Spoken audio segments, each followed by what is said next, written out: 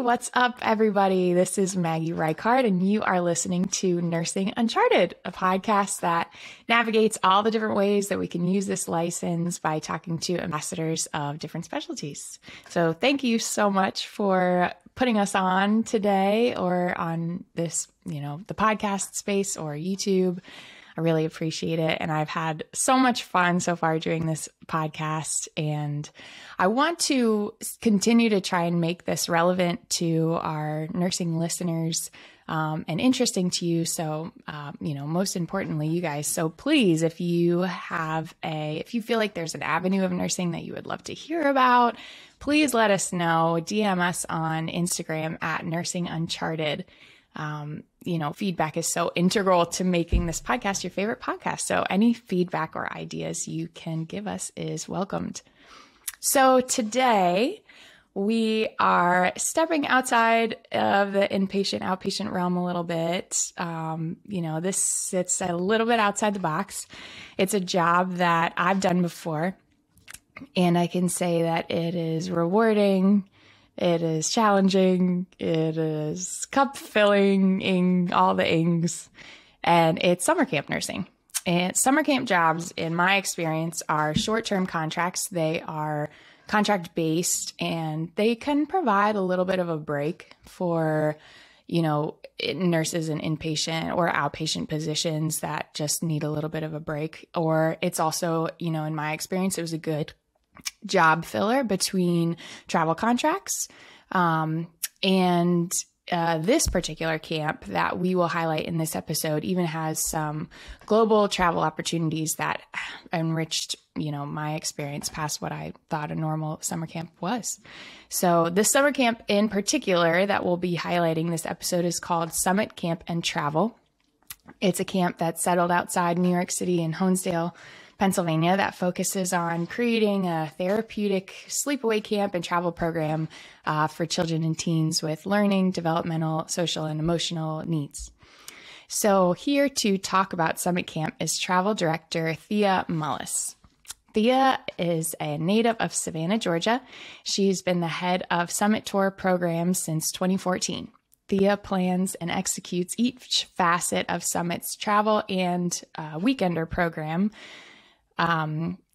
their itineraries. Her incredible insight and experience ensures that trips will meet special populations' needs and will be stimulating socially and personally in ways that have a lasting impact. So Thea, welcome to the show. Hi, I'm so excited to be here. Thanks for thinking of me and having me on. I know. We've been trying to coordinate getting you on for a while just because I would really love to bring, good nurses to the camp, Yeah, me too. I mean, nurses are such an integral part of our camp and, keeping the kiddos safe and, those that are on medicated. So I love the nurses and I love good ones. I've never asked you, I don't think, how did you start out with Summit? What brought you to camp? Oh, that's a funny story. So my degree is in speech therapy, but I've never actually worked as a speech therapist because I found this crazy cool job and I never left. I studied abroad in Ireland my last semester of college, and I worked at a school for kids with autism, special needs. Okay. And I just got bit by the travel bug. So I was planning on taking a gap year in between then and going to my master's. And after Ireland, we were done with our study abroad, and I wanted to keep the traveling going. And so me and my friend, we didn't buy plane tickets back home. We kept going. And so we maxed out all of our credit cards. We just kept going. We went to London and Italy and Paris, and we went to all, it was a Euro trip.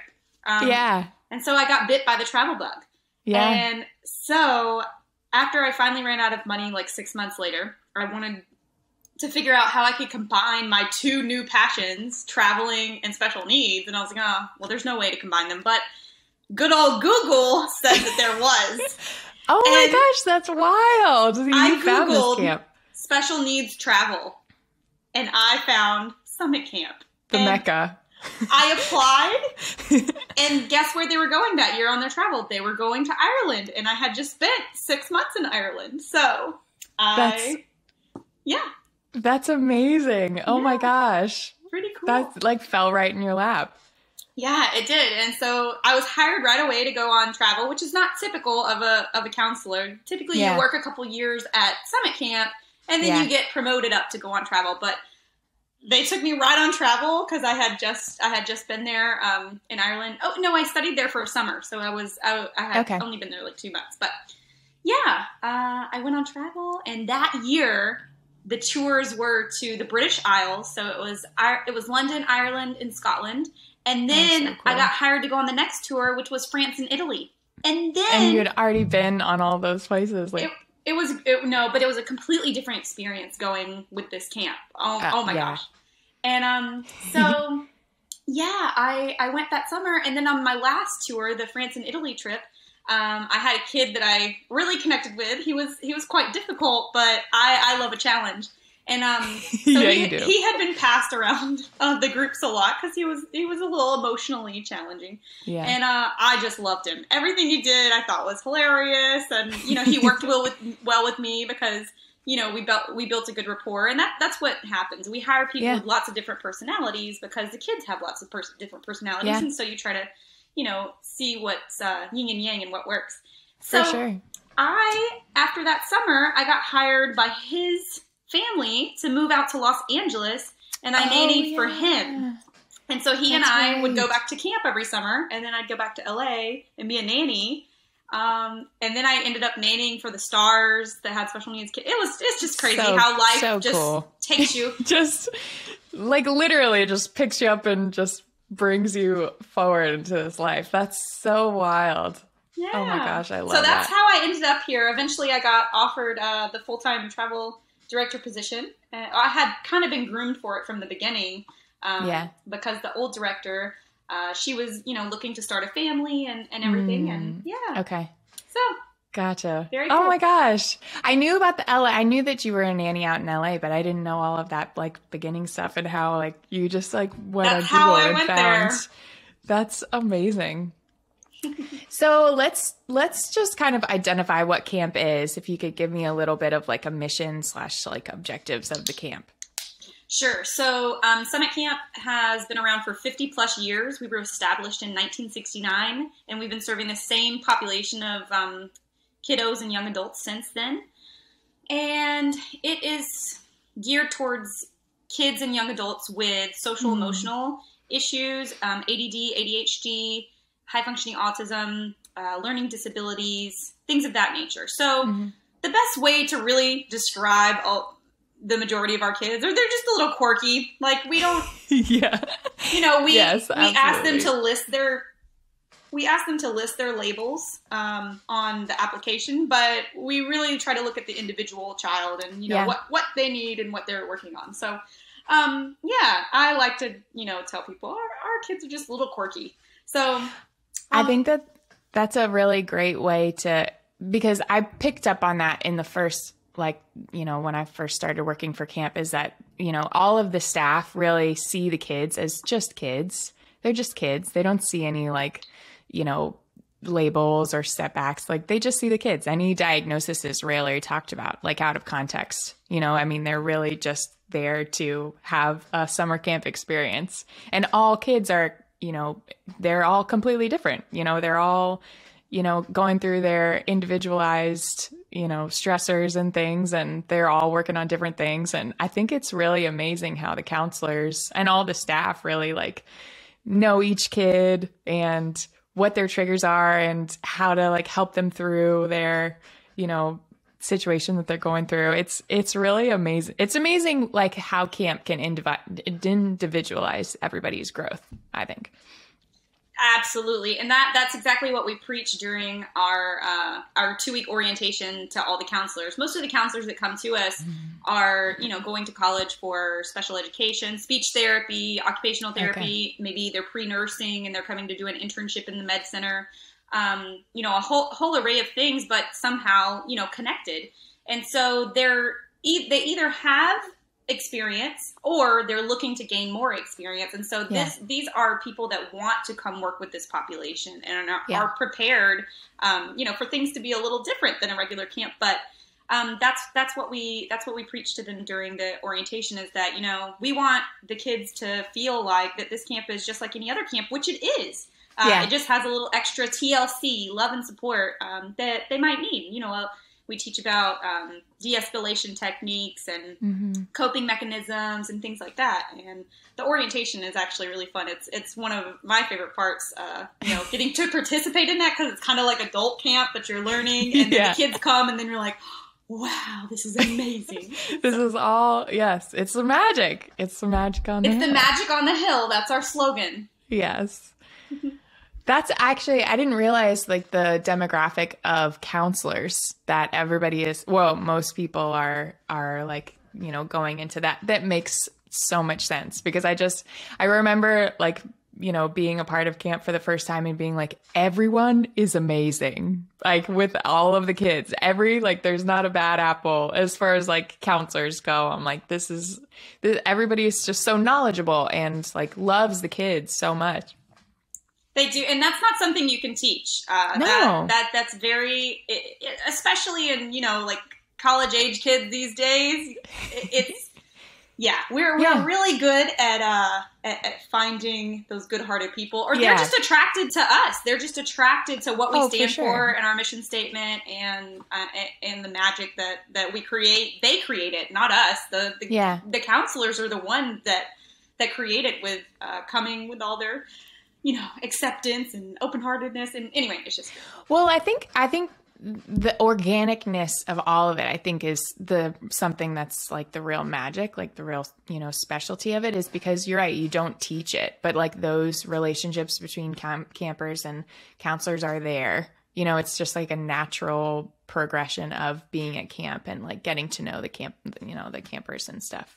Yeah. The rapport is built pretty quickly between the counselors and the nurses as well. The nurses are just, as much a part of the family as the rest of us, as the counselors, as all the staff. We see everybody as a part of the Summit family, and we say that a lot. Yeah. For sure. I mean, especially on travel too, when there's only, there's like, 5 or 6 camp staff, and then there's the nurse. I mean, you really get, you got that camaraderie. Yeah. You're in it. You're in the trenches. You got to figure it out. You're on the go. Yeah. But you really become, you are like a solid part of that group. You have to be very cohesive as a group, in order to put on all of this. It's truly amazing. Travel is another whole, magic, a whole other ball game that we can put such an amazing trip on for like 25, plus kids. Yeah, it's the magic on the move. So typically... Is that what it is? Yeah, that's what I call it. Yeah. So typically, summer camp runs we have 10 weeks, and kids can come for as little as 2 weeks. They can come for up to 10 weeks. Mm-hmm. You can break it down different ways. But the staff are there throughout. So, they get really close with kids, and then when it's time for that kid to go home, like, they're blubbering mess. They're crying. But travel is a 19-day, typically, tour. You can do a 19-day tour or a 2-week tour. And that's why it works out for nurses a lot, from what I understand, especially the traveling nurses, because you guys can kind of like pick it up in between a contract, and it works out well. We have a good sense of ones that have come over the years, and they love it. They're like, okay, next year I'm going to work my whole schedule around making sure that I'm going to be done with my contract by June, so I can go on this trip and then pick up another contract. My recruiter is just going to have to deal with it. Yeah, that's kind of the beauty of travel nursing, right? It's like you can start a job whenever you want to start the next job. You're like, okay, I'm going to do this little break and like go to Europe with 25 kids, and and then I'm going to go back to normal, like hospital nursing. It's great. Yeah. And although, of course, you guys are working, you're med passing, but also like having fun. I think it's quite different from, the trauma of an ER. I've never been a nurse before, but I can imagine that it's a little less stressful of an environment. You're going zip lining, and then being like, okay, let's give our lunch medications, and then you're going kayaking, and they're like in little spurts. Like I remember on one of the trips we went to Prague, Budapest, and Vienna, Mm-hmm. And I remember like the first couple days, I was kind of like, oh, this is great. Like I'm just kind of a fly on the wall and, I'm like giving out meds and then like all of a sudden, like boom, one kid's have a nosebleed. One kid is like dizzy and diaphoretic. And I'm like, oh, okay. So it comes in like little spurts because as a nurse, so we'll kind of get into like, what nursing responsibilities are like in travel, but you are the medical resource for the trip. And at the med center, you're kind of with a team of like a handful of nurses and a physician, right? Yes. Yeah. So, I mean, definitely there's responsibility on you for the health and safety of the tour. You know, sometimes you have to take care of staff as well. Right. If those staff get really sunburnt or dehydrated, which makes me mad because we're preaching about it all the time to the kids, but then sometimes you're busy taking care of them and you don't take care of yourself. And the nurse is like, well, now I got to take care of you instead of, Yeah. I have this journal I've told Thea about before. I have this journal that I did for one of the trips and I was reading through it before this episode. And there was like a couple times where I'm like, oh, Cheryl, one of the counselors, is not feeling well. So I gave her some cold Rex and I put her to bed and like we were going today without her. It was like somebody else, like another counselor had a stomach ache and like, gave her like a couple things and put her back to bed. I was like, you really do take care of the staff too. So you do. But it's really fun. I mean, you and I have so many funny stories from all the trips. Because you went to Prague, Budapest, and Vienna with me and the kids, and you went to the Disney Alaskan cruise? Yeah, I did Vancouver and Alaska, Disney Alaskan cruise. And then I did a couple weekenders. Yeah, so weekenders, for those that are listening, weekenders are during the school year program. So 1 weekend per month, we take a group of kiddos and young adults to do a socialization trip. So I think the one you went on, we went to Six Flags. Yeah, did we go to Six Flags Great Adventure? Yeah. And so this weekend, I'm flying up on Friday, and I'm taking 40 kids and young adults from New York City on a bus down to Washington, D.C. for President's Day weekend. Oh, my gosh. Here we go. And it's Nurse Veronica this time. Nurse Nice. Veronica. Yeah, she's awesome. Oh, good. Well, cool. Yeah. You keep saying young adults too. Have we kind of expanded to incorporate like an older population in the last few years? Yeah, absolutely. And maybe you don't know about this. We created this thing called the Center Program, and we also have a 9-month residential independence house. So young adults, see, I'm trying to correct myself. Young adults, postgraduates of high school, are actually living up at camp right now in these dorm-style houses that we built. We knocked down those old trailers that used to be there, and we built these new dorm-style cabins. So they have, a kitchen, and they have suite rooms, and then they have a living room. Yeah. And so there's young adults living there. And they're set up with jobs in town, and so they're working on independent skills, learning how to budget, meal planning for the week, which I need that as well. You just like come to the dorm like, hey, what'd you cook for me today? I actually forgot to eat today because I've been so busy, and I just had like a bag of crisps right before this, and I'm like, oh, so nutritional, Thea. So anyway, the young adults at the Center Program, it's a 9-month, or the Independence House, it's a 9-month residential program. They're living up there right now. So we've expanded up to age 23, 24. And then our Center Program is during the summer, and it's the same thing. It's just a shorter amount of time, either 7 weeks or 2 weeks. Okay. And it's the same thing, postgraduates up to like 23 or 24. So yeah, we've expanded our age a little bit. That's amazing. Then I just got a lot of the kids, like teenagers, a lot of times, they'll be like 18, 19, and they're like, stop calling me a kid. I'm not a kid anymore. I'm an adult. And I'm like, yes, you are. I'm sorry. Yes. But you'll always be my little guy. I've known you since you were 8, so you're my kid. Yeah, right. You're my camp kid. Everybody says that. I don't have kids, but I feel like I'm a mother to 200 kids. Oh, absolutely. You totally are. You really are. We want to take a quick break from this episode to talk about the industry leader in travel nurse staffing, American Mobile.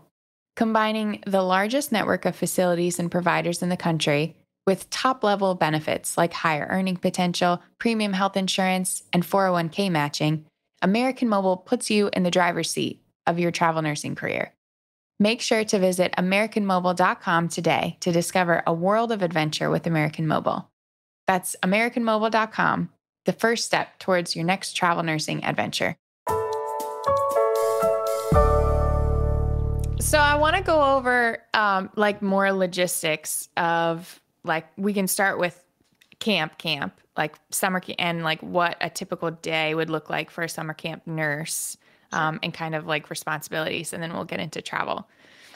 Absolutely. So the health center, we have a full health center where the nurses live and eat, sleep, and breathe. Yeah. So they're there all the time, the health center. So they start their day off with morning medications. So you're typically, as a nurse, you're assigned to a cabin or a 2 or 3 cabins of kids. And so those are the kids you're responsible for. And then there's an alternate nurse for your days off during the week, right? So those kids really, they know their nurse, they trust their nurse, and we want that. We want them to build rapport with their nurse over the, weeks that they're there. Yeah. So that they feel safe coming to them with any issues, any problems, etc. Yeah. So you start off with morning medications, and that's in the dining hall at breakfast. Most med passes are at meal times, and then the other med passes are up in the health center. So nurses come down for their cabins, and you sit, the kids sit at assigned tables at the dining hall. So they're always sitting with their cabin, their bunk. So it's pretty easy to find them typically, unless they've, I've got to go to Horseshoe early, which is like playtime right after. And then the nurse is like, can somebody go chase down Jimmy so-and-so? So, yeah. To come back and get their medication. So, yeah, morning med passes at breakfast, and then we have mid-AM med pass. So any kids that have morning medicine, their counselor knows that. They've been notified by their nurse at the beginning of the session. And so they bring them up to the health center to get their mid-AM. And then there's lunch med pass. So that's at the dining hall as well. Same thing. You're assigned to your cabin. And then there's dinner, or there's mid-afternoon that's up at the health center again. And then there is dinner medication pass. And then also there's nighttime medication. So many of our kids have ADHD and, racing mind syndrome. So many of them are on melatonin, or in other medicines that are at night as well. And so for that, we have nighttime snack. And so kind of like the snack wagon comes around to all the bunks at night, and the nurse comes right during or right after the snack, because many kids need food to take medication alongside. And so they come to the cabin at night, and while the kids are in their PJs or getting ready, and for circle time, because we do like a high and the low of the day, like sitting in a circle, and the nurse usually pops in around that time, and they like to say their high and the low. And so they're really an integral part. You get really close with your cabin. They know, their kids like the back of their hand. Yeah. These nurses all are the amazing. Health histories of everyone. I mean, that's one of your responsibilities, is to, understand, just the background, the stuff that isn't really, ever present at camp, per se, but like, all of that stuff in the background. So that's one of the things. And that certainly pertains to travel, to the travel aspect too. Like I want to say, how early before travel do you get to camp to do like prep work? Usually 3 to 5 days. You get there because, it is a mass amount of medication. And as you can attest to, most nurses like to pack that out for at least the first 5 to 10 days. You can explain the packing out process. Yeah. So packing, like 3 to 5 days beforehand, you'll get you'll kind of make your binder. Your binder has all of the kids' health histories, medications that are on file. You'll put your nursing license in there, your certifications. You have a letter from the camp physician. This is for travel, but packing kind of everything that you're going to need, your medical, bag. And you'll also pack, it's like a duffel bag and it's like, or suitcase, or, whatever we're using. And, you'll have like you'll take supplies from the medical center. So you'll have like your PRNs as needed stuff. You'll get, first aid stuff. There's, you have access to whatever you need at the medical center to like, pack what you need. But packing medications is, so you get like sheets of medications. If people have done like home health before, they'll see, you get these sheets or like rolls of medications, and you want to package them so that you know who gets what at what time of day. So like I would have a large baggie of all of my campers that take, morning meds. And then each camper with morning meds would have an individual mini baggie that would have like the 5 rights on it. So like their name, the medication is, the dose, the route is always like by mouth, and then the time. And then I would have a large bag for every time of day. So like morning, mid-morning, lunch, mid-afternoon, dinner, nighttime, for every day of the week, which is like a bigger bag.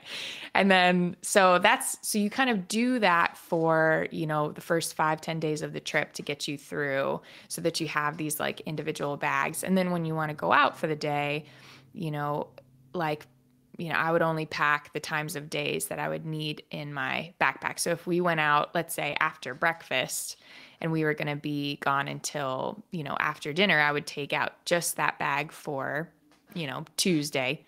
And I would pack mid-morning, lunch, mid-afternoon, and dinner meds. And I would already have those like already, made in the baggies. I would just put that like in my backpack, along with like first aid stuff, Tylenol, Advil, Pepcid, EpiPens, just whatever you needed, and your binder. That's kind of like, that's how you would pack each day. But, packing each individual, camper's meds and stuff, it does take time. I think I remember it took me a while the first time I did it on travel, but like, then you kind of get the hang of it. And then like the longer you go on the trip, like the less medications there are. So like the less load you have to carry. So, but yeah, that's essentially, packing. Yeah, it takes a lot of organization, and but yeah, I think it works out well. And I was gonna tell. So you said something about everything's by mouth. Occasionally, though, we have those that have the growth hormone shots that we have to carry around and make sure we find a refrigerator and ice packs and blah blah blah. That's right. I was gonna say, that's one of the nurse responsibilities. You know what is coming. So like there was one camper that had a growth hormone shot, and it was like an $8,000 pen, and I had 2 of them, and it had to be refrigerated at all times. So I had to plan ahead of time how I was going to keep this cold, because we were moving to different locations. Like every couple of days, we might not have a fridge at every hotel. So I think I had it in a lunchbox, and I had like a couple ice packs, and like every place we would go, I would like check in with their kitchen and have them like freeze the ice packs overnight. Or like normally one room would like have a fridge, and that would be my room, and I would put it in there. But like, yeah, just things like that you have to like, anticipate.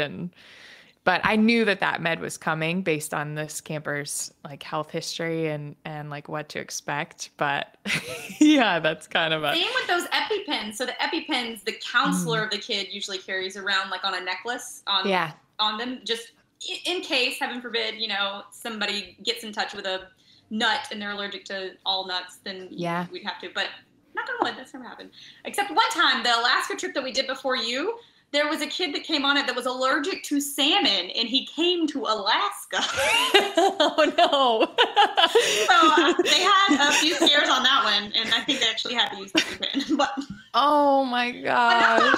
Poor kid. We don't ever EpiPens. But yeah, I get nervous about those EpiPens if a counselor says, "Oh, I don't know where I put the EpiPen." What do you mean? It's supposed to be on your neck at all times. Yeah. Well, I had to take it off to put on my life jacket for canoeing and da-da-da. I'm like, those are expensive.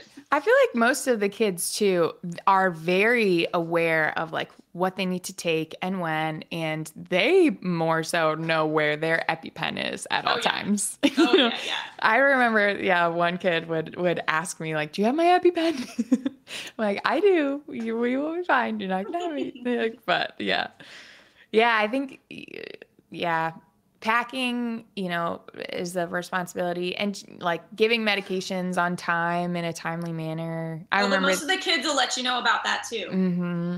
Nurse, meds. Yes. Sometimes the kids are not the most polite. We're working on that. But I remember there was a kid, I think it was on your trip. He would always come up 5 minutes before you were ready because it was exactly on the dot, the time that he's supposed to take it. And he'd say, meds.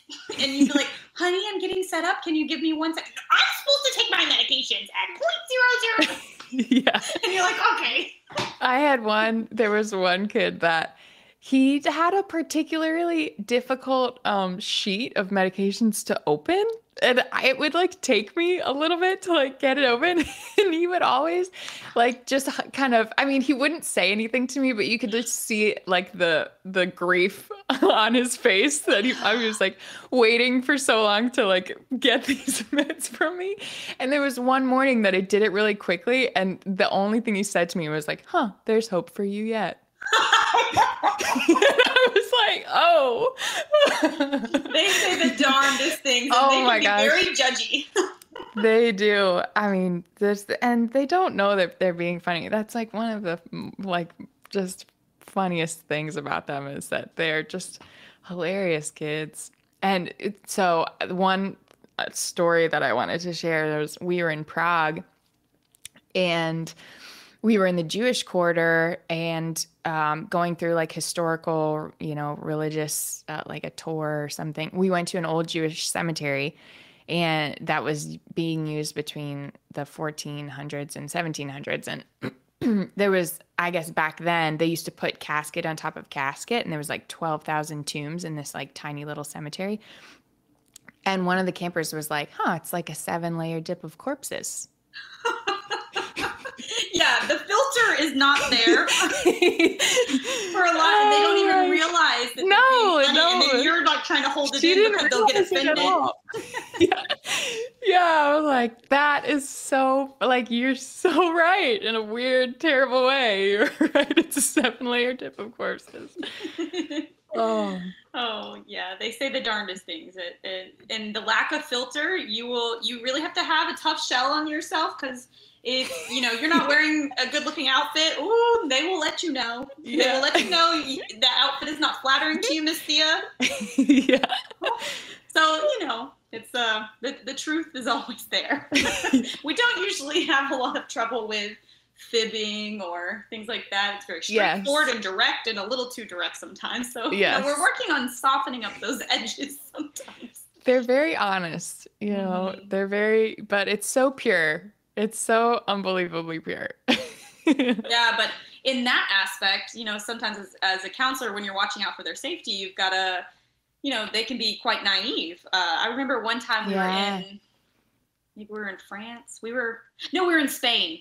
And I don't know if this is the politically correct term, the like pickpockets, there's all these like gypsies there and they come up, trying to show you a map and then it's covering up your fanny pack or whatever you have on and somebody else will come and like get your money out of there. And so a lot of my kids, I have them wear things they can't lose. I hate for them to wear purses that they sit down or backpacks. I like them to wear, those necklace wallets or fanny packs because it's attached to them and they're less likely to lose things because executive functioning and organization is something that we're working on for sure.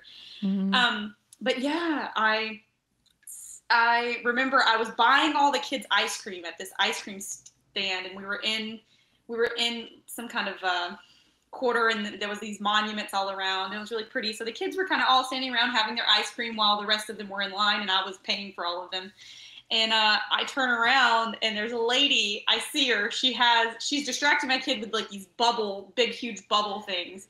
And there's a group of kids over there, and then I just see all the pickpockets like creeping up. And I just run away from the ice cream stand and start yelling at them, hey, get away from my kids, get away from my kids. So I look like a crazy person, and all the kids were like, Miss Thea, you were very mean to the bubble people. Like, you don't know what they were trying. That's amazing. Wow. I remember there was a bubble guy like that in Prague in the square. And I like thought it was so magical. Oh my God, what if it's like a ploy to like pickpocket people? Oh no. I mean, a lot of times those guys are just like working for tips or whatever. But I could obviously see, because I was far away. I was at this ice cream stand, and I just saw it all unfolding. They were all distracted, and their backpacks were all sitting on the ground. And I was like, oh my gosh. Wow. Actually, you did say, how we're kind of like working on executive functioning. What are some of the things that you are trying to focus on in regards to like camper development when you're on travel? Oh, that's a great question. I'm glad you brought it up. So on travel, we're definitely trying to harness some of those independent skills. We're trying to get them ready for group living situations, because many of these kids are teenagers. They're 16, 17, 18, getting ready to go off to, like a college type living program, dorm style living, or a group living situation of some kind. And many of our kids don't share very well. They're used to, having their own space at home, their own room, their own iPad, and just kind of being on their own all the time and not having to share or be like, oh, what do you want for dinner? Or, a lot of times we have to teach our young adults about conversational turn taking, because many of them are really stuck on a topic, or they perseverate on something like trains or airplanes or, birthdays. Many of our kids are so smart. They a lot of amazing. I've met quite a few over the years that the first thing they say to you is not hi or hello, how you doing, my name is. It's hi, when's your birthday? Oh, well, my birthday's May 10th. Oh, what year? 1990. Oh, you were born on a Thursday. And I'm like, let me see. Was I born on a Thursday? Yes, I was. They have these crazy calculation abilities. That's so wild. But, that's not exactly appropriate just to go up, apprehend some stranger and say, when's your birthday? and yell at them in a tone. You have to say, oh, well, I do this thing. I like to, know when your birthday is. My name's Sam. But, we try to teach them these things. And then, another example is last year I had, many of our kids are very, very, very, they have a high IQ level. Just they lack a little bit of the social skills, which, they're here to learn. And he was really into geography and countries. And I remember we were at this museum, and there was a huge map of the continent of Africa, and he could name every single country there. It had like these open things where you were trying to guess what countries where in Africa, and you could open it. And so he would say, this is blah, blah, blah, blah, blah, blah, blah, blah, blah, and he would name everyone in that open up. Yep, that's right. How do you know all of this? That's amazing. And I'm the travel director. I should be able to name all these countries. I couldn't even name, like more than 10. Oh my gosh. And he could name it was crazy. I remember there was one trip where we were going through Austria, and we were on the tour bus, and our tour guide was like telling us about like the history of Austria. And one of the campers was like schooling the tour guide on the history of Vienna. And she ended up like taking the mic and just like being the tour guide for the rest of the day. I'm like, this is just so amazing. She knew so much about Vienna. All of the tour guides I ever hire, I tell them and I warn them ahead of time that, I need you to be very patient. You're going to be fired. My kids will pepper you with questions, and they will also correct you. And usually they're kind of right.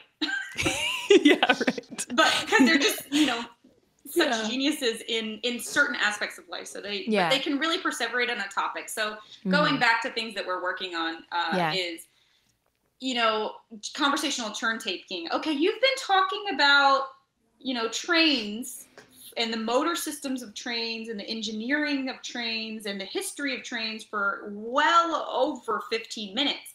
My attention is exhausted now. from this topic. You have to give me a turn to talk about something I want to talk about. And so, our counselors are trained in facilitating conversations between campers, so sometimes we're like the middlemen and, we try to get the flow going and then we step back and, go to something else. Yeah. But a lot of times to start with, this one will just be going on and on about trains, and this one over here will be going on and on about Disney, and you got to kind of find a common ground. Yeah. But then if you find two that have the same common interest, wow, you can never get them to shut up, which is great. Yeah. Yes. I was just thinking about, there was same camper that I was talking about before with the tour guide stuff. I remember they were all in a group, and I don't know, conversation went sour and everybody went silent or something. And the one girl was like, so aliens, are they out there? She was just like, well, we're going to start a new topic because it got awkward for some reason. So over the years, I've learned that you can kind of see their hamster wheels turning inside their heads. So their brains are hardwired differently than ours. And most of the time when they have ADHD, it's just bouncing off the walls, and it's going from topic to topic inside their head. So they're having a hard time focusing on the mundane small talk. That's how they see it. Whereas we see small talk as polite, they think it's unnecessary. Why do I have to spend my time making small talk with a person I don't want to over something I don't care about? I'd rather spend my time trying to learn something new on YouTube about my interest. Yeah. Which makes a lot of sense. It does. It makes. Why do we spend so much time? Half the time we don't want to be talking small talk either. Right. We just have the filter to not say, yeah, that's dumb. Bye. And walk away. We have a filter to be polite. So this is something that we're working on. But as well as executive functioning skills, besides the conversational things that we're definitely working on as a part of social skills. And understanding not to cut in line. Many times our kids don't have spatial awareness. There's this one kid, he is 7 foot tall. He's huge. He has a backpack all the time, and he's like a bull in a china shop. Anytime he goes in a gift shop, I'm like, I assign a counselor to him. Go with him. Make sure he doesn't knock anything over with his backpack. Yeah. Because literally a bull in a china shop. And he loses everything. Loses everything. He buys souvenirs, and then he gets mad that he lost them. And I'm like, well, where's the last time you had him? Well, I was playing with it in the bus 2 cities ago. Like, wow. I don't know where that is. Oh my gosh. But as far as executive functioning, we're working on, just planning for group living situations. So, waking yourself up on time. I tell the kids the night before on the bus microphone what the plan is for the next day. We try to do what's called chunking, giving them little pieces of information to remember, because if you, especially me with my rapid speech, if I give them too much instruction all at once, they're going to feel overwhelmed and sensory overload and not be able to remember any of it. So, I say, hey guys, in the morning, wake up is going to be at 8 a.m. Breakfast is going to be at 8:30 in the lobby. And then we're going to load the bus at 9. What time are we going to wake up? 8 a.m. What time are we going to be in the lobby? 8:30. What time are we going to be on the bus? 9 o'clock. So I make them repeat it back to me, and I just tell them what we're doing in the morning. So those are the 3 times that they need to remember. And I say, set your alarms. So I want them to, even though we have safety nets and safety systems to catch them, I give them the directions and say what you need for tomorrow. You need a backpack with water. Make sure you apply sunscreen and don't forget to brush your teeth in the morning and apply deodorant and take a shower tonight. But of course our counselors go around at 9 o'clock at night and say, hey guys, bedtime's in 30 minutes. Is everybody taking a shower? All right. Do you have your clothes laid out for tomorrow? Good job. And then they come the next morning at 8:05 and just knock on the door. Okay, good. Glad to see you guys are up. Or, come on guys, get out of bed. Let's go. Why didn't you set alarms? And some are good at those things, and, some definitely need the work. So this is a teaching opportunity. And then just traveling around and following directions and keeping up with your things. And, you know, we have to pack. So every hotel, we move hotel every, you know, 3 to 4 days. Depending on, because we're always going, you know, we're going to be in Prague, we're moving over to Vienna, we're going to, you know, Budapest, we're moving constantly. So remembering their phone chargers that are plugged into the thing, remembering their toothbrushes, remembering, you know, they might have taken all of their stuff out of their suitcase and put it in the drawers and then gotten on the bus with an empty suitcase. And then we get to the next place and I say, honey, I'm unloading the suitcases. And I'm like, why is this one so light? I'm like, here's your suitcase. Why is this so light? Oh, my clothes are back at the other hotel. What? In the other country? What? Oh, I guess I don't have any clothes. No, you don't. So, you know, I've had instances where we've had to like find a store in a foreign country, go buy all new clothes because they left them, you know, and they don't understand. Well, can we just go back and get them? No, we just drove 6 hours. Yes. I think that's also kind of what like amazing. The fact that these kids, a lot of them really rely on like the same thing in routine so much. And they go on this incredibly spontaneous trip where you're just constantly moving and changing. I think that it just like provides so much growth in like such a small amount of time. You can really see, I mean, you can see the growth in the kids like between day 1 and day 19. You sure can. Across camp and across travel or all of our programs. You know, 3 weeks is really the minimum that we want a kid or camper to come and join us for any of our programs, because, you know, the first week you're just learning all the rules, you're learning all the instructions, you're learning people's names. Names are really hard for, you know, these kids, for me to remember. I have to remember 200 plus names. It's hard, but that is a sign of respect. And we try to teach the kids, it's not, hey, Thea, or hey, teacher, or you get called nurse. Hey, what is her name? Nurse Maggie. yeah, Nurse Maggie meds. So, you know, we try to teach the kids that, you know, it's a level of respect to remember people's names, but that's hard. So for the first week, you're just, you know, getting your feet wet, you know, you're overly stimulated. You're like, wow, this is all new. And I don't like trying new things. I like in my little safe room where I don't have to do all this social interaction. And because it's a 24/7 social environment, they're doing social immersion.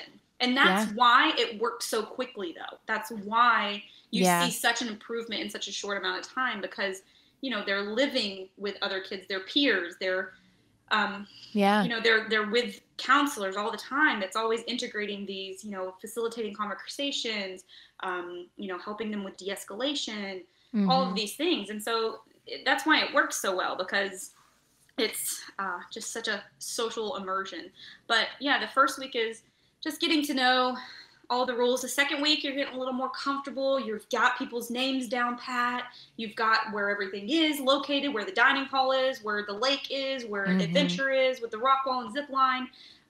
You know, you've been showed the ropes. They've got it down pat. On travel, they've learned, okay, if I need Miss Thea, I can call her on the phone. She taught me how to use the hotel phone. I just dial her number, even though I'm like 2 doors over. They could just come walk, but you know,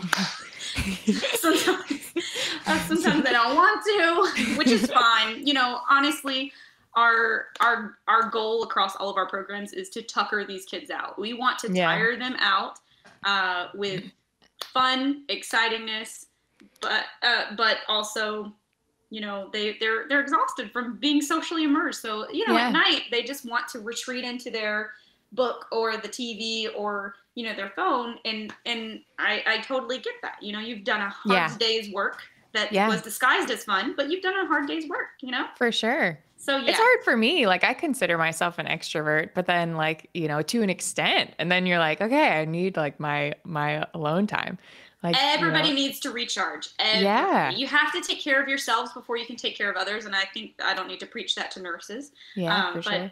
But, you know, I'm a really a firm believer in that. I take care of so many people in such a short amount of time. And sometimes, you know, I just need that little recharge. And sometimes it's hard to find. Sometimes, you know, that's why us counselors and our staff members have to work together and say, hey, look like you've had a little bit of a stressful day. I saw little Timmy giving you a hard time. How about you take an hour and just go to the pool by yourself or something, when we get back to the hotel. So, we really work together to try to give each other those breaks when, we're a little overwhelmed, because you got to take care of yourself before you can take care of others. And I really believe in that motto. I think that's probably one of the most difficult parts too of the job is like being able to find that balance too, and like being able to like separate yourself a little bit and like give yourself that little extra time to recharge. Oh yeah. I mean, it never fails when we go out to dinner. If I've had quite a long day, because typically lunch is eaten in our small groups. So, the counselor plus their 5 kids. And they're eating, whether we're at a theme park, they're eating at a different restaurant, at Subway over here or whatever. But at nighttime, typically we go out to a restaurant with the whole group. So there'll be, if we have 38 kids on a tour, which is full capacity, then we have 48 or so people total with the staff. So we go out to eat all together, typically a long table or a big, huge private room at a restaurant. And that can be sensory overload at the end of the day, and you're still trying to do those conversational nuances and work on those conversational skills. And sometimes it's all, Miss Thea, can I order this? Miss Thea, is this over budget? Miss Thea, what are we doing tomorrow? Miss Thea. Well, and that's another thing. Meals is like that's a big nurse responsibility too, because allergies, some people are vegetarian, some people are lactose intolerant, some people are gluten-free. And like you're also just trying to navigate all of that and making sure that every kid has, the meal that they will eat. Some people are just really picky, so there's a lot of just, you eat after the kids are, settled and everything, and everybody's got all their stuff. But yeah, I remember meals being very complex. Just feeding people. You never would have thought that it would be so complex, but it definitely is. And so, after all of that, and I get everybody settled, sometimes I don't even eat. I'll be like, okay, guys, I'm going to the bathroom, and I'll go to the bathroom just for 10 minutes and sit in the stall because it's quiet in the bathroom. And it's not like a million people calling my name all at once. And I'm sure, nurses, you feel like this, you're working hospitals, ER, the patients are always paging you and blah, blah, blah. Sometimes I just go and seek refuge in the bathroom during dinner. Don't tell anybody, why did I say this on this podcast? Yeah, right. Now they know where you are, Thea. They'll come find me. Yes. I think that we are, as nurses, inpatient hospital nurses, we're pretty used to like that kind of chaos. And so, I don't know, I didn't feel super overwhelmed by it, or I was kind of used to that like type of overwhelming, little short spurts of crazy, and then it like relaxes. It's crazy again. I was actually, the meal thing made me think of this one sweet, sweet boy that was gluten-free. And it was like a continental breakfast situation in the morning in the hotel. And I normally will get up earlier so that I can kind of set up my workspace wherever, so that kids can kind of like, mosey on down for breakfast whenever they want. They can come to my table and get, whatever medication if they take it in the morning.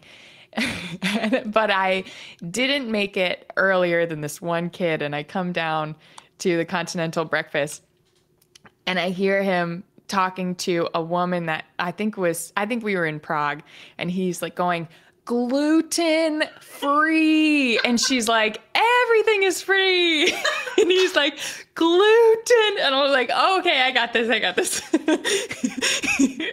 It was so funny. Oh gosh, this makes me miss the kids. I know, so fun. But you saying that, I was just picturing us on the Disney Alaskan cruise, and you always going to get one of your little corner tables, and all the people like looking like, this lady just got a bunch of drugs on her table. What is she doing?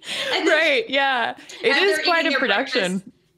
As they're eating their breakfast, they see like kids coming up, meds, and they're like, oh, that's what they're doing. Yeah. We get looks all the time, Like, oh my gosh.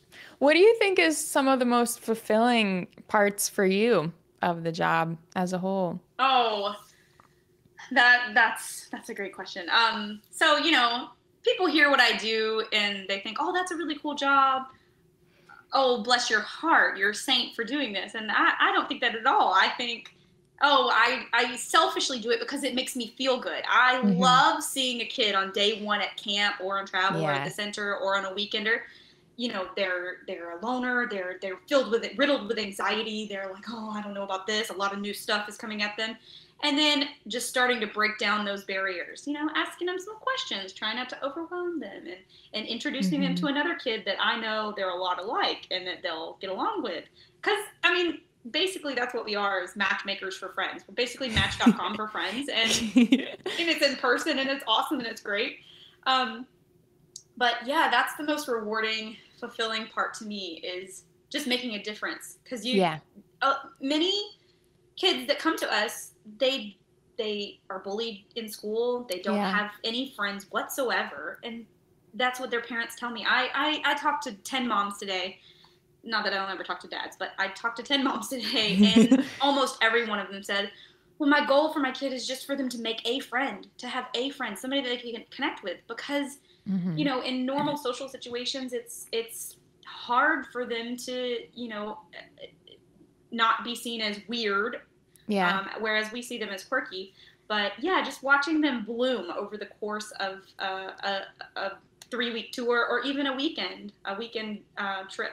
Watching them kind of come out of their shell, and then you know, by the end of the tour, they're leading the pack. You know, they're like the popular kid of the group, and they're you know, telling everybody what to do and what we're gonna do, and let's go down to the pool after dinner. Somebody asked Miss Thea. You know, I'm just always so impressed. You know, to see that transformation. So that's the most fulfilling and rewarding part to me. And, you know, of course, my job, I get to travel and take these kids all kinds of cool places. But frankly, I've been to Disney so many times, I'm sick of Disney. I've been to Universal so many times, I'm sick of Universal. But you know, that is the most rewarding part to me. It makes me feel good to help others. I'm definitely one of those people that finds reward in making others happy. I always have as a kid. I always wanted to make little surprises or clean my mom's bathroom before she got home from work, and I wouldn't say anything, and she'd walk in there and she'd be like, now who cleaned my bathroom? I just love that, you know? And so I've always been internally rewarded from helping others, and helping others make friends. Oh, that's just my favorite thing in the world. So yeah, it's a very fulfilling job for everybody that comes and works at camp. That's why we have such a high retention rate. You know, people just come back for years and years and years until, you know, all right, I graduated. I actually have to go get an occupational therapist now. I can't just keep coming to kiddie camp, but I love it and they want to. Well, who do you think would be, you know, what type of person or nurse would maybe be a good candidate to be a summer camp nurse? Definitely. I always look for nurses that have outgoing personalities, that they have stamina. I think stamina is really important because, you know, this is not you're on. Yeah, you're on. You're on all the time. You know, it can be 1 a.m. A kid knocks on our door, says, "Oh, I have a stomach ache." You spend, you know, 2 hours with them, you know, trying to help them. A lot of times, the nurse. They just need to give a little TLC. Oh, honey, you're going to be fine. Because our kids can get really excited, or they can get really just overwhelmed about something so small. You have a headache. That's fine. You have a headache. You're going to be fine, sweetie. It's not a big deal. Well, you're sure it's not a migraine that's going to turn into something because it's a tumor? No. You're fine. They've been walking in flip-flops all day, and they think that they have early onset arthritis. And I'm like, I think that we probably just have, you know, bad shoes. And then you have the opposite. You have those kids that underplay everything. Remember the kid that we were at that water park somewhere in Europe, and he like jumped off of a step and he hurt his foot, and he was limping around the whole day, but he didn't want to miss the rest of the water park. And then at the end of the day, when we got on the bus, he was like, "Oh, nurse, I'm limping, my foot hurts." And she was like, "Oh, let me look at it." And she was like, "Oh, this is really swollen. What did you do?" Right. And then come to find out, he had surgery and had pins put in his ankle or something, and one of the pins popped out and came loose or something gross. His mom sent us the x-rays, and so then on the way to the hotel, we had to get the bus to drop the nurse and the kid off at the hospital. And he had to be on crutches for the rest of the tour because they couldn't fix the surgery until he got back home. But they just like gave him some fancy, strong medication so he could deal with it until then. But, you know, so we have kids that overplay it, and then we have kids that underplay it. So sometimes you just need to give a little TLC, you're going to be fine. You don't have a tumor. You don't have early onset arthritis. And then some kids are like, well, tell me what happened. Are you okay? It's because, you know, they don't want to, fear of missing out. They don't want to miss anything. Yeah. He wanted to wait till the water park was over to deal with it. To deal with it. And he just, There was another kid that had, I think, was wearing like basketball shorts all day while it was like one of the days when we were like walking everywhere, and he had like a ball rash, and he was like, I think that this is gangrene. And I was like, I don't think so. I'll look at it if you want me to look at it. So much taping. What is it? It's the powder that we always have to run to CVS and get Gold more. Bond. Yeah. We always run out of Gold Bond. Baby powder, I think is what, I don't know. Gold Bond is for your feet. I don't know what we They use. always have to run. The nurses are like, oh, I need to run to like a CVS or a pharmacy and get more powder. Because all the boys are always chafing. There was one time when one kid had a sore throat, and then the next day 3 kids had a sore throat, and then the next day, you know, 3 kids and a counselor had a sore throat, and I was like, oh God. And we were in Budapest, and I didn't have any like, you know, cough medicine or anything. So I had to like, you know, run to an apothecary to figure out like, you know, what they have for sore throats. And I think it was some, you know, herb. It wasn't anything that we were used to, but the pharmacist was like, I remember that because you gave me some cough drops that I really liked. I was like, oh, I love these. And you're like, you would. This is hippy dippy stuff. I was like, oh, no wonder I like it. This is elderberry maybe, or lingonberry, I think. I don't know what it was, but yeah, they were like, oh yeah. I mean, it's probably better for you, right? There's like so many different medications that are banned here that aren't in the Europe. So I'm like, I'm sure. I mean, I think it worked. It was like at the end of the trip, I was like, we just got to get it like the next couple of days. You just got to make it through. But yeah, that's definitely what I look for in a good nurse is stamina, organization, but nurses are typically organized. That's part of your job. Organization, stamina, and then just a flexibility. That's what I was going to say. Yeah. You never know what you're going to be doing that day. Yes. Or what you're going to be dealing with. But I mean, that's a part of, you know, every nurse job, but you really don't know where you're going to be, what you're going to be doing. Right. You know, because you could end up in a hole. You could end up at the hospital with a kid. You could just be laying at the water park waiting to give medication. You could be waiting with the backpacks while everybody goes somewhere. Like, flexibility is key. Especially on travel, I don't want nurses who think, oh, this is a fun vacation. I can just go shopping. I did my medicine. I'm going to go shopping. No, you have to stay with the group. We need to know where you are at all times in case of emergency. You can't just, you know, be off in the Bahamas at the gift shop and didn't tell anybody, and we're on the bus waiting to leave, and we're like, where's the nurse? We're gonna have to leave without her. So definitely need somebody that, you know, wants to stay with the group and can deal with the chaos, because I mean, it is it's organized chaos. That's what it is, for sure. And we know all about that as nurses, organized chaos. There's so many. I mean, we could talk forever about all of the different stories and stuff between you and I about so many funny everything. A couple medical stories I have. I remember we were in Hawaii. And this kid, he's like the funniest kid, and he's always so clumsy. He's always like falling and skinning his knee, or, you know, he's just always so clumsy. So his roommate ran to our room and said, and fell out of the shower. And we're like, okay, all right. I'm sure he'll be fine. And we walked down there to go see how he was, because he was like 4 rooms down the hall. We walked down the room, and there was blood everywhere. And the kid that ran to tell us didn't tell us about the blood, even though he knew about it. He just said he fell when he got out of the shower. We're like, oh, yeah, he would. And so, we went in, and he had fell out of the bathtub, hit his head on the corner of the sink, like the sink thing, and we had to take him to urgent care. That's right. 5 stitches in his I think head. I remember hearing about that. Yeah. 5 stitches in his head. And then the kid that with this foot, and that was in a foreign country. You know, foreign countries are a little harder than America. I always have a list of like the closest hospitals and everything. But, you know, insurance is hard and different, and it's a lot to like figure out the language barriers and And then we had what else? I was trying to think of some more medical stories. Yeah, there was one. Usually we're pretty uneventful, but right, yeah. There's normally like, you know, one thing that happens on the trip. They're like, oh, okay. Or nothing happened in Prague, Budapest, Vienna. I think that was a pretty. We kept like crossing our fingers, like this has been a really great. Knock on wood. Like nothing crazy. Yeah, we kept knocking on wood. Well, where can nurses apply or find more information about Summit? Definitely. Just go to www.summitcamp.com, and the application tab is right there for staff.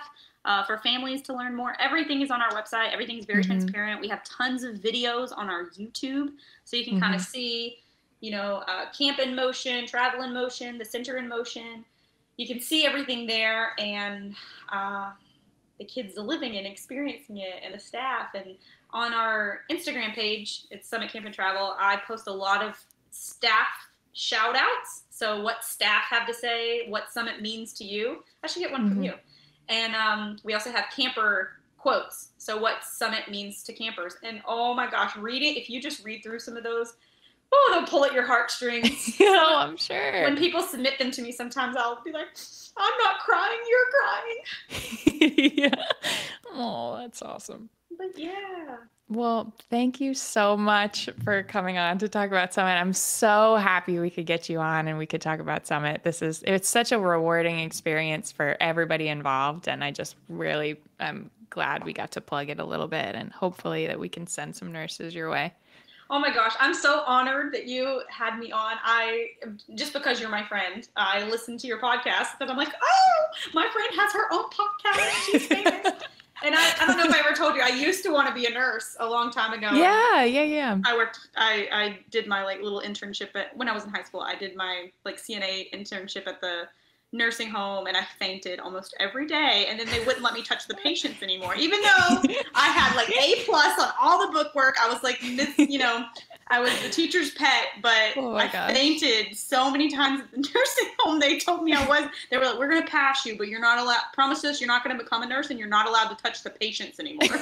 I could only feed them and take them out to smoke, which they hated at the nursing home because, of course, little hippie me, I'm going to be like, you have an oxygen tank. You really shouldn't be smoking. This is silly. I don't know why you're doing this. They'd just be like, oh, shut up and roll me. Now you have me. Now you have, like, you know. So I live vicariously through listening to your podcast. I love them. It still makes me want to be a nurse, but I know I don't have the stomach for what you guys do. You guys are amazing. And, you know, all nurses are definitely undervalued and underappreciated. I appreciate you. Thank you guys so much. And I hope to have some good nurses this summer. And for those of you listening, definitely check us out if it's something that you're interested in. All right. Thea, I'll talk to you soon, okay? Talk to you later. Bye, Maggie. All right, bye. That brings us to the end of the show. Thanks for tuning in to Nursing Uncharted. To learn more about today's episode, make sure to explore the show notes at americanmobile.com/nursinguncharted. And don't forget to subscribe so you never miss a guest. If you're a nurse interested in traveling, visit americanmobile.com to explore the largest database of travel nursing jobs in the industry and the amazing benefits that American Mobile has to offer. Also, a special thanks to producer Jonathan Carey, assistant producers Katie Schraubin and Sam McKay, and Aiden Dykes for the music and editing. Until next time, take care of yourself.